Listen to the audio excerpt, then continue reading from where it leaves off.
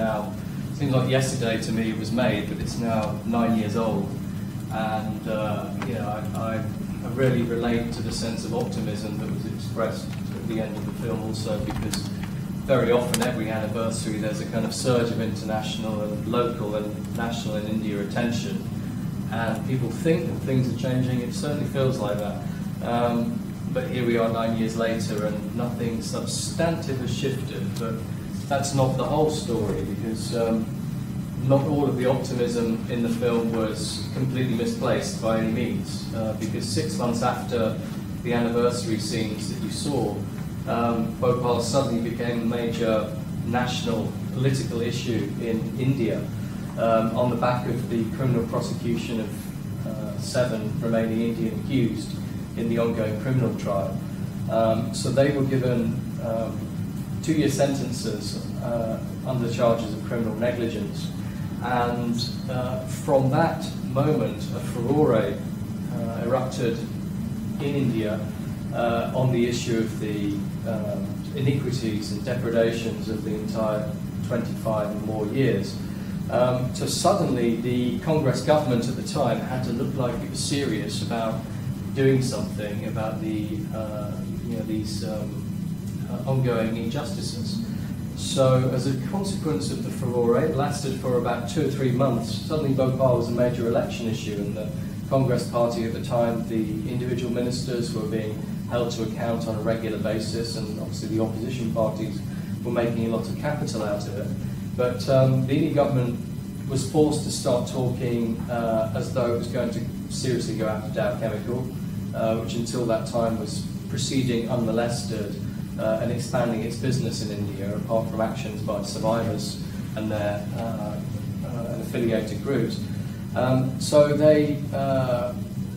ministers started talking openly about trying to prosecute Dow for the contamination issue, trying to go after them for the criminal case. And this provoked a response that was leaked to the press from one of President Obama's national security advisors. And it was an explicit threat to India's finance minister that the US would withhold its cooperation on an international grant that India was due to receive on the back of the Dow Chemical issue, quote. He basically said, I hope, or we hope, this is not going to create a chilling effect on our investment and trade relationship. So this was a communication that was leaked to the press, and it gave a window really into what at that time was a very unclear level of US governmental obstructionism and complicity in the obstruction of justice for the survivors. And it's an issue that's become clearer in the intervening years since the film was made. And I'd like to talk more about that if people are interested when we do a Q&A session. As a result of the Indian government having to take action in 2010, 2011, it also filed several petitions in the courts. One of them has actually led to a potential revival of the scandalous and treacherous out of court settlement from 1989 that realised, as you saw from the film, compensation payouts of about $500 per victim. And 94% of the victims got figures that low from the compensation settlement. So there is an action in India's Supreme Court that is pending, and it's called the curative petition, civil curative petition. And in that petition, India is seeking an extra $1.2 billion in compensation from Dow and Union Carbide. So this case, assuming it makes progress, has the potential to realise much needed monies for relief and rehabilitation measures in the city. And I heard just yesterday that the current Indian government has just filed an urgent application for hearing in that case. It's been languishing in the Supreme Court without being heard for about 7 years. And the survivor groups are participants in the, they have legal status to add their arguments to the case the government has put forward.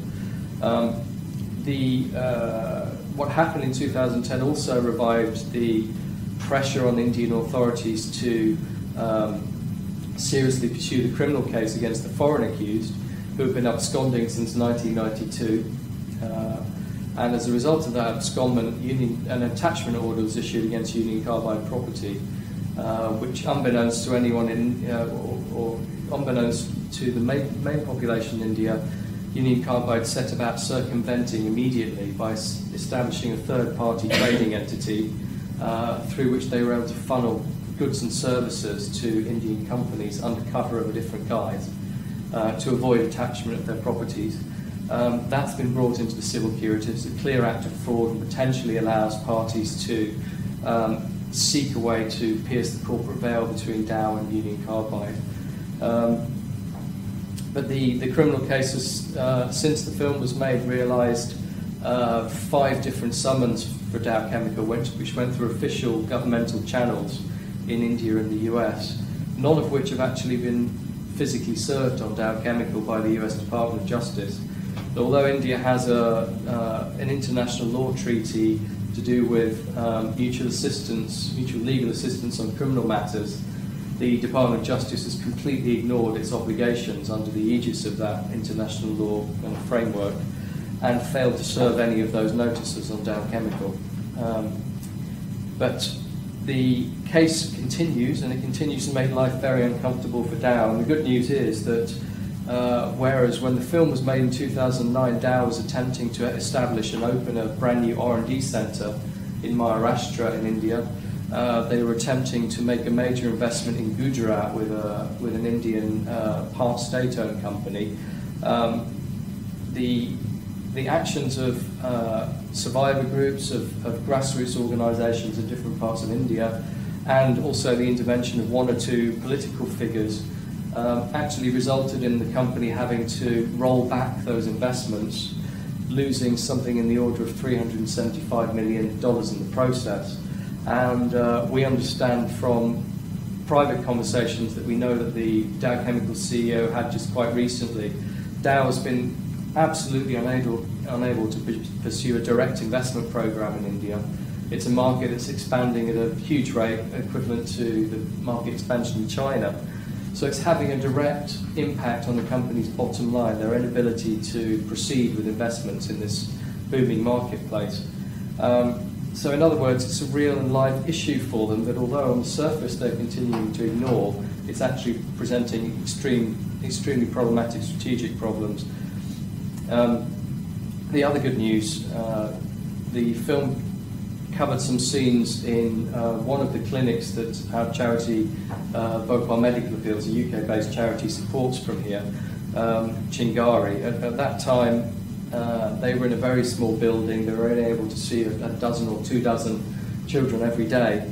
That organisation is now over 10 years old, and they're providing essential services in the form of physiotherapy, speech therapy, special education, a nutrition program, etc., to over 250 children every day. These are damaged kids from the worst impacted communities, kids who are born to either water or gas affected parents, sometimes both. These are kids that have nowhere else to go, they have no other services of that nature to turn to. And the successes they've been having are quite extraordinary. Something like 85 children from Chingari have now been able to attend normal schools, and 96 kids. There was a very moving moment when a mother expresses the wish that her child could walk. Chingari has helped 96 children to walk for the first time in their lives. I recently wrote up a story of a boy called Suraj, who we first met in 2007.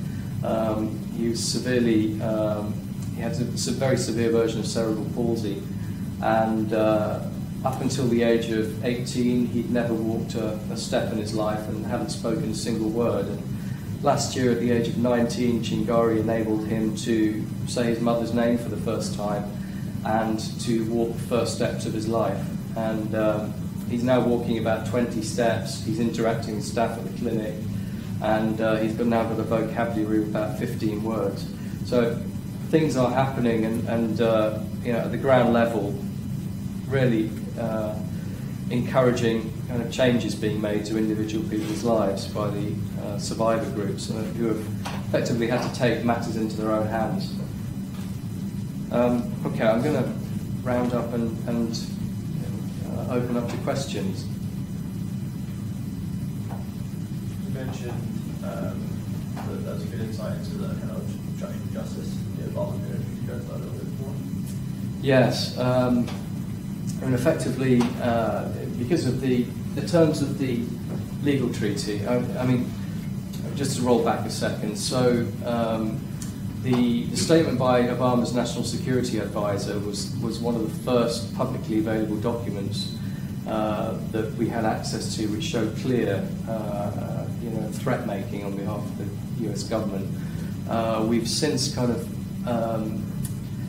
gathered more circumstantial evidence. There were a number of cables that came through WikiLeaks which showed diplomatic activity that was designed to thwart progress in the legal cases in Bhopal.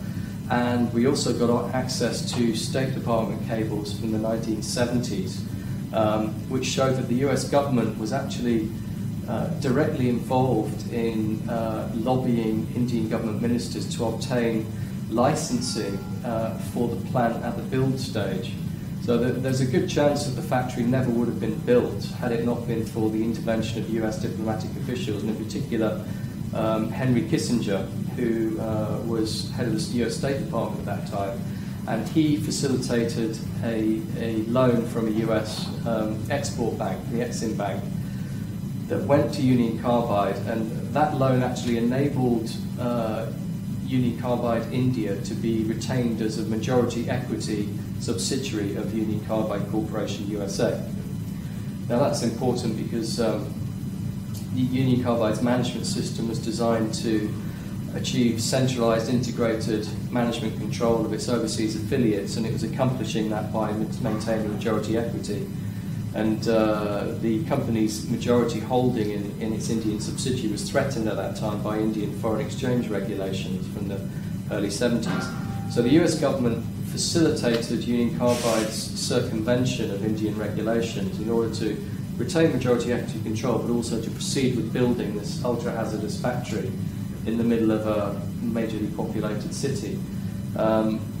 Now, Henry Kissinger pops up again because in the immediate aftermath of the disaster, he'd by then formed a consultancy called Kissinger Associates, which included amongst its fellows a number of individuals who would go on to serve under Reagan administrations in senior roles, and Union Carbide hired them from December the 11th. And when Lawrence Eagleburger, for example, was put forward for the US State Department role in around 1990, Union Carbide gave him a personal reference for his FBI inquiry. Yeah, so he served as head of state at exactly the same time that India was starting to pursue the criminal charges against the foreign accused. And we then find out that from members of the Indian Investigative Services at the time, the CBI, which is an Interpol agency, we spoke to the former head of that agency, who went on record to say that he had been explicitly ordered by an Indian ministry at that time not to pursue the foreign accused through the criminal case, to basically put a block on those investigations. And two other heads of the CBI from a similar period came forward to say they'd undergone the same treatment. So we start to see a picture of US governmental pressure and then outcomes at an Indian national policy level. When the court in Bhopal was pursuing the criminal summons against Dow Chemical between 2014 and 2017, and these summons were being put through official channels, the Dow Chemical CEO, Andrew Liveris, visited President Obama's White House more than 50 times in that period as a personal visitor of Obama. And it's on the White House logs, I've verified this. And he was such a special friend of Obama, he was being invited to functions of state. If the Canadian Prime Minister came on a state visit, Liveris was among the select group of people invited to greet him and share drinks with the visiting dignitary. So quite clearly, Dow Chemical have been cultivating a strong relationship with that administration, but it goes back because quite apart from Lawrence Eagleburger under Reagan. There were 8 years after that under President Bill Clinton, when Bill Clinton's best friend in Washington was a lawyer called Vernon Jordan, who didn't have an official role in Washington, but was effectively a go-between and Clinton's kind of right-hand man. And he served on the board of a number of US corporations, one of whom was Union Carbide. So during that entire period of time when the Indian government and the Indian courts were foot-dragging over rigorously and vigorously pursuing the criminal case against the foreign accused, there was a Union Carbide a director, whispering in the ear of the US president over that 8 years. When George W. Bush got into power in 2001, he had considered the Dow Chemical, another Dow Chemical director at the time, they'd just taken over Carbide, as his vice presidential running mate. Another Dow Chemical board member, Barbara Franklin, raised $25 million for his presidential campaign. So the ties between the companies and the various US administrations was incredibly deep. Yeah. We've used right to information to try to get documents out of US governmental sources to verify some of our suspicions about the extent of the obstruction, and we've only been successful in getting about 24 pages of documents out of hundreds of files. The rest have either been refused access, we've been refused access, or they've been heavily redacted. So they're clearly covering something up.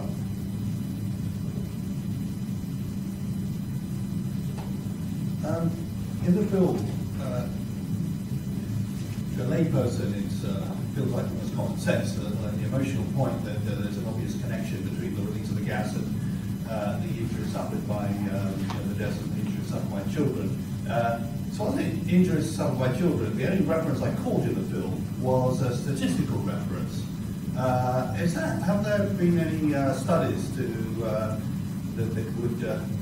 would crudely stand up before the law to show the connection between these major disabilities and the release of gas, particularly on these young children? Yeah, that's a good question, and it's been incredibly difficult to get solid, substantial information on that issue over the years, and I'll explain why.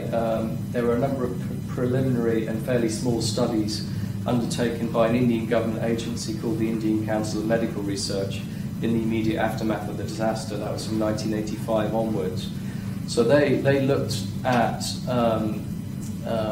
impacts in particular on genetic material in gas survivors. So they identified breaks and problems with chromosomes in a select group that were at rates 3 or 4 times the unaffected population. And they followed that up and found developmental disorders in a number of children who'd been born subsequent to their parents being gas exposed. Some of them were in the womb at the time of their parents' gas exposure. And there was a subsequent study that wasn't published, but the problem was in the early 1990s, the government ceased in funding and effectively wound up a program of 24 different medical studies. And put a ban on their publication.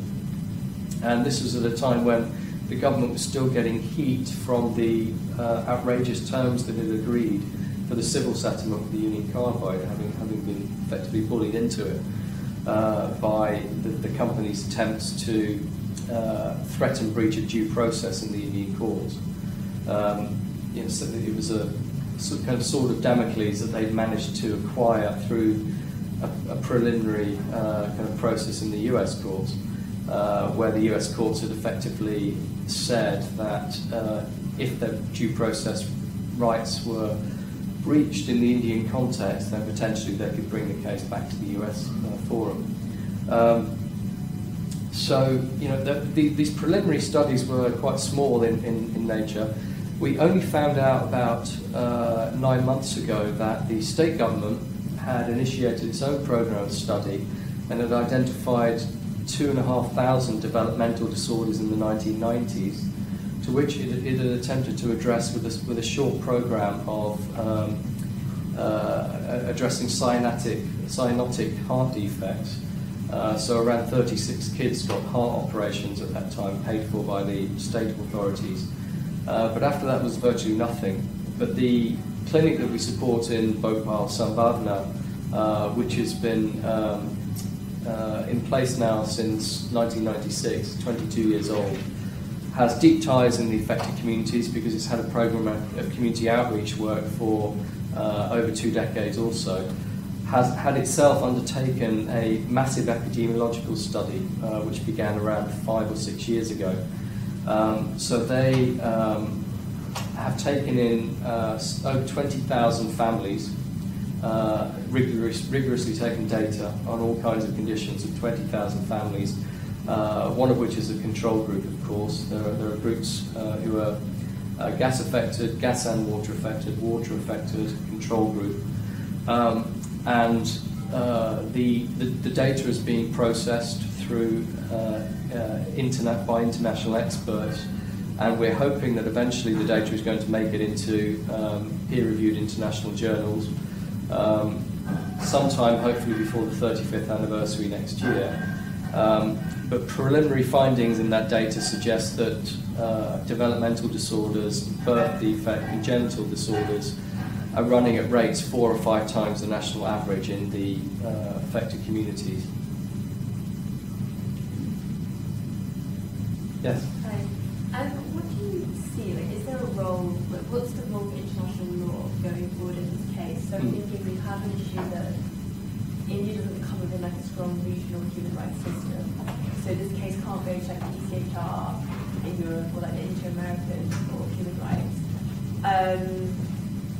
Obviously, you would have an issue with like the ICC, you can take it there. And with the ICJ, I was thinking you were talking about there's a bilateral treaty between the US and India concerning mutual assistance on criminal matters.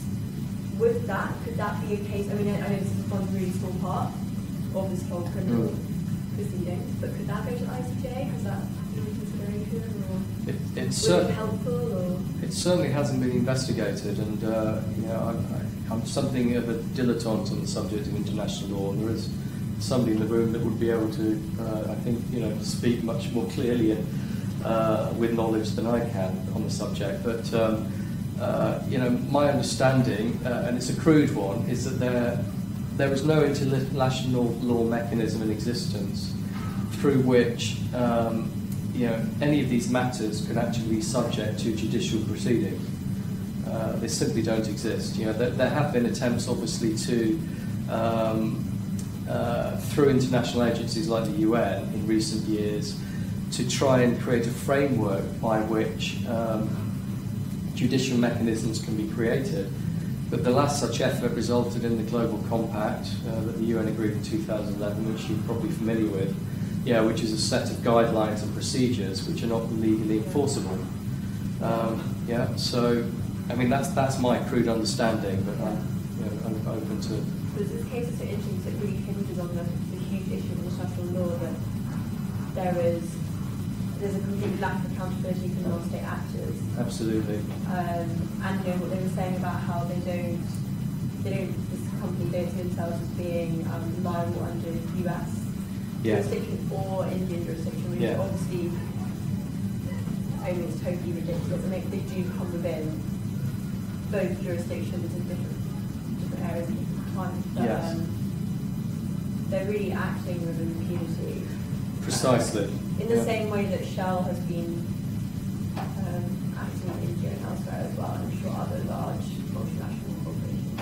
Yes, absolutely. So, and I guess also maybe one of the reasons it's been so hard to really get anywhere with criminal proceedings, kind of with the international, the foreign nationals involved, is because this would set such a large international precedent, and that's really not what people want. Thanks, you've just basically given my response for me because you've hit the nail on the head in several directions. Just on the question of the jurisdiction, I mean, I did a job myself in international law, it's absolutely right that there is no forum. It's as simple as that. Certainly, as far as the ICJ is concerned, I think you find that basically it's a question of states have the opportunity to take cases and only with the agreement of the other side in any case. So, of course, your point is entirely right as far as non-state actors are concerned. But in a way, I think that international law is a bit of a red herring here. The issue is that it took place in India, and the jurisdiction of India is frankly self-evident. I don't think you have to be a lawyer, let alone an international lawyer, to appreciate that. And that is where international law comes in politically. That the American government has demonstrated well in the film and by Tim's presentation is being enormously influential, to put it politely, in persuading the Indian government to not to pursue it and veto the Indian courts. Hence the absurd settlement was made many years ago. That is international law for you in a way, because international law is highly political and extremely amorphous, extremely difficult, as I'm sure you appreciate, to quite put your finger on it. In most cases, let alone in a case like this. Yes, I agree with the previous comments that we've made. It's a very important film that you've shown. What I would say is that perhaps one area where we should, at least at an academic level, be kind of cross-connecting is that, it has parallels with so many areas. Obviously Fukushima, most obviously, because those reactors in Fukushima were actually American reactors. And in America, when those reactors were being developed in the 60s, they actually had research which suggested that they were prone to meltdown. That was actually suppressed. And when they were sold to the Japanese, they were sold on zero warranty.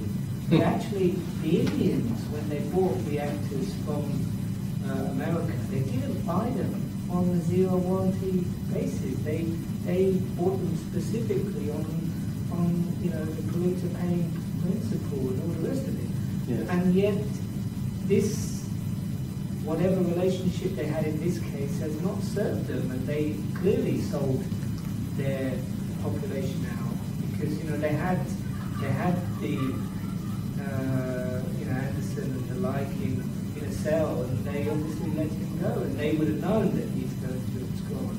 But for me, what is really revealing about this whole panoply of events is that it raises questions about our democratic cultures, because if you take the UK as an instance, very few people in England or in wider nations, Scotland, Wales, would know that we have the highest stockpiles of plutonium in the whole wide world. We have 40% of the plutonium in the whole wide world. And the reason why we don't know is because the industry and the state operates in collusion, and they suppress this kind of information. And this is how we are governed. In India, it's not dissimilar to the UK. It's not dissimilar to China or to the US or Russia or whatever. And yet, whenever we have research symposia, we always contrast the Koreans, the North Koreans and the Russians from ourselves. But actually, what is most definable is how in coalition we all are in our various governments. Yeah, I mean, I can't but agree with much of what you say. Absolutely. I think one of the activists put it really well. It was at a time when the buzzword for sort of international economics and law and processes was globalization, and he said that an incident like Bhopal provides a window into the process of globalization. That still pertains, I think. I'm interested in how the roughly 400 million that was allocated, how that was spent. What was the split between, I assume most of it went directly to survivors, but then was some of that put towards trying to clean up, and what kind of efforts have been made in that? Haven't been made in that area? No. Much of the rehabilitation cost of Bhopal has been socialised. It's fallen upon the Indian taxpayer because the national government has had to give, I think at last estimate, around $350 million. Has given that to the state government to put into rehabilitation schemes. So economic, social rehabilitation. There's been hardly anything spent on environmental rehabilitation, and that only through Supreme Court initiatives in the last 5 or 6 years. And then, it was a very hodgepodge kind of effort where, and I'm not exaggerating here, an Indian company called Ramki used women in saris with handmade brooms to sweep pesticide dust out of the warehouses on the site. This was hexachlorocyclohexane particles that were being thrown up into the air by people with no protective clothing whatsoever. That's the extent of the Indian government's clean-up effort. Basically, they moved the waste that were on the surface that were already containing buildings into one other building. Nothing's been done about the real problem, which is under the ground, where the company was indiscriminately dumping it and burying it while the factory was in operation. Has this been done into an approximate cost of what it's going to take to get it anywhere near? The Indian government has blocked international agencies in recent years from figuring out how much it's going to cost, because it's an ever-expanding problem. In the film, it was mentioned that the contamination was 3 kilometres out. Just a year ago, Sambhavana submitted water tests to the Supreme Court, which showed that there were industrial contaminants used in processes at the factory more than 5 kilometres out now in community well water. And so from the Supreme Court had accepted 22 communities were exposed to contaminants through their water supply. From those tests, it's gone up to 42. It's almost doubled. So it's now over 100,000 people that are reached by the contamination. Yeah. And no, the Indian government's put barely a penny into that, but they have put into rehabilitation schemes, economic and social and medical, because they've been funding medical care. But that's treating the symptoms, right? Not the cause. Absolutely. Until you deal with the cause of the source, you're just putting a plaster on the cut. You're not. Yes. The actual issue. Yes. I'm sure there's more immediate tangible benefits from dealing with people, but until you quell the flow of chemical gases. Yes, the ongoing exposure. Yeah, but also there's the fact that MIC exposure, one-time MIC exposure in 1984, caused profound impacts on the entire system. I mean, that has come out of the medical studies that have been released from the 80s and the 90s. So MIC crossed the pulmonary barrier, got into the bloodstream, went around the body, hitched onto a protein called glucosamine, I think it was. I could be wrong there. But then sort of broke down in different parts of the body and caused damage. So we're seeing lots of kidney and liver damage now. Obviously cancers are hugely on the rise, and Sambhavana has been documenting some of that. The official cancer registry, the state-run cancer registry, has been deliberately downplaying the figures and finessing the data as well, and there's evidence of that. So the Indian government has spent not far off the money that Union Carbide provided in reparation, as it were, in a one-time settlement. And the money that went to survivors, in the end they got 2 payments of $500 each, because interest accumulated over 15 years. It took so long, the disbursement scheme and categorization scheme took so long, the survivors were still receiving compensation something like 18, 19 years after Union Carbide had paid that money in 1987. Has there been much involvement from large international NGOs? Environmentally focused ones, like Greenpeace? Yes, I mean Greenpeace did the first major study of the contaminants in 1999. So that study was incredibly important at the time. They made some follow-up studies and gave some recommendations and brought in some reputable scientists. But then they abandoned the campaign in about 2002, and they haven't really looked at it since. They just moved on. Policy, they moved away from toxics at that time, and they haven't really come back. They weren't particularly respectful, to be honest, of the the grassroots communities at the time either. You know, they effectively plastic Greenpeace branding over everything they did in Bhopal, and you know, kind of tended to blank out the work that communities were doing on exposing these issues. So it wasn't a great collaboration, but we had much better experiences with Amnesty International, who've been you know, working with these survivor organisations since around 2002, 2003 to produce reports, studies that you know, stand up to scrutiny and you know, cover the extent of the impacts on, you know, a broad range of human rights. You know, but also, you know, Amnesty are limited in terms of the amount of time and resources they can give an issue like this, which is now 34 years old. So, you know, in terms of ongoing support, no. A couple of years ago, one of the UN's current special rapporteurs, Baskut Tunsat, has been very helpful. He's a rapporteur on hazardous waste, and he's made some very strong statements, and he was involved in an effort to get the United Nations Environmental Programme to go to Bhopal to do a thoroughgoing scientific assessment of the contamination. So UNEP actually agreed and committed to doing that, but they needed to take permission from the Indian government, and that, I think it was 2.5 years ago now, they wrote to the relevant ministry and they were refused permission outright without any explanation to go to Bhopal to conduct that testing. So in the absence of a picture of the spread of the contamination, no work can begin to remediate it.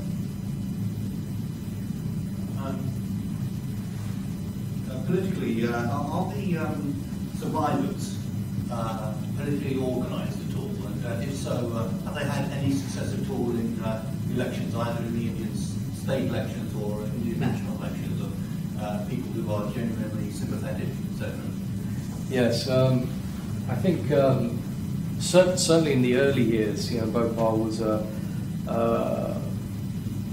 was a major issue at national level. So a number of you know, high-status Indian national politicians got involved in trying to move things at parliamentary level, and you know, bringing about rallies, trying to move things at a legislative level as well. India got its Environment Act in 1987, which in part was, you know, a response to Bhopal, but there were also other less obvious legislative changes that happened. But certainly over the last couple of decades, there have been some politicians who've run against the grain. There was a Minister of Chemicals and Fertilisers who was a real thorn in the side of Dow Chemical for the years that he was in power, because he was responsible for putting an application into the State High Court that Dow pay a sum of money, $22 million, in lieu of determination of liability to begin the process of decontaminating the plant. Dow, of course, haven't paid that money, so that's still pending in the High Court. You know, but and he also was involved in refusing permission for investment projects as well. So he was something of a bête noire for Dow for a number of years. And then most recently, survivor organisations took a campaign out in state elections. This was in the last couple of months.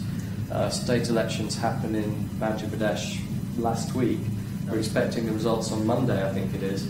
And they effectively pledged, there are a number of constituencies that have a very high proportion of gas and water affected people who pledged their votes to any candidate who was going to promise to pursue fresh compensation awards and to help, you know, stimulate the curative petition. So they did get some pledges, but it remains to be seen what happens as a result. You know, in 2008, a group of 150 survivors walked all the way to Delhi on foot, Padayatra, set up camp in Jantar Mantar in Delhi, took actions against the Prime Minister's residence, chained themselves to his fence,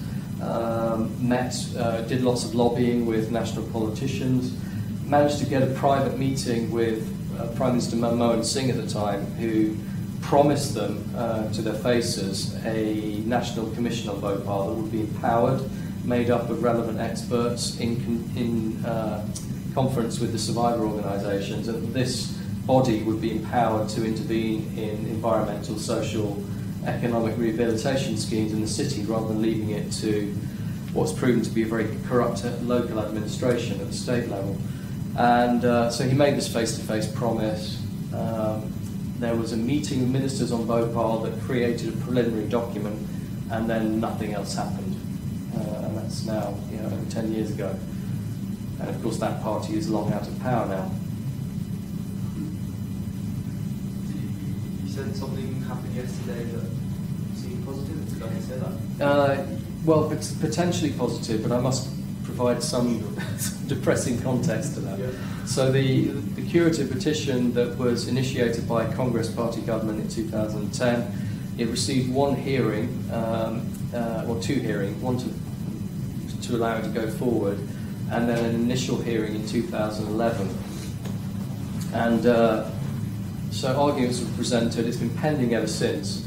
So we heard yesterday that the national government, the current national government, has filed an urgent application for hearing in that case. It had been listed for hearing a number of times and then hadn't been heard for whatever reason. So that's positive on the one hand, but on the other hand, in the intervening years, the companies Dow and Union Carbide have submitted a series of arguments in paper form, which the advocate that we work with in Delhi, who's looked at this paperwork, says it's a pile kind of 3 or 4 feet off the floor, and the Indian government, to support its own case, has filed around 25 pages in response. So there is this incredible inequality of arms in terms of the arguments that have been brought forward to support that legal initiative, which anyway was a long shot, because it depends upon case law that was established in 2002 that has only been successfully pursued, I think, on 2 occasions. So, yeah, it's a bit of a shot in the dark, but it's a major case. It's provided a forum actually for the survivor organisations to present a lot of the background history that had not been brought before the courts before, also, and then make public documents of those issues. How the various survival groups or coordinated, how do you orchestrate efforts? They have weekly meetings in Bhopal. There are, I think, 5 groups that meet weekly. There are 2 other quite large survivor organisations that they coordinate with when there are important issues to address as well. And international supporters effectively coordinate with the grassroots organisations under the rubric of the ICJB, the International Campaign for Justice in Bhopal, which at the moment is staffed entirely by a loose network of volunteers.